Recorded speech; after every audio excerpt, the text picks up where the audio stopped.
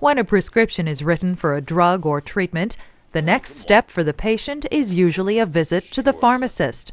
Be a few minutes, okay? Thank you.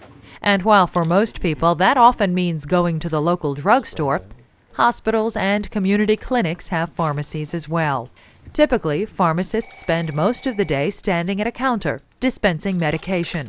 They may also compound the medication, though this is now a much smaller part of a pharmacist's practice.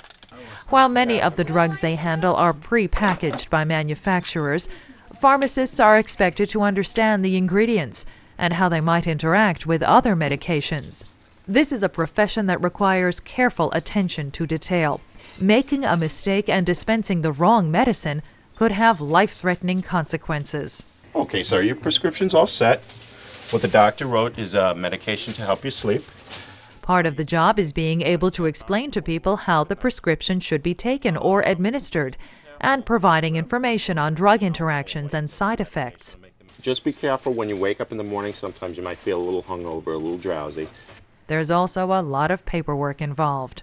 To study to become a pharmacist, you must first prove your aptitude in science and math by passing the Pharmacy College admissions test.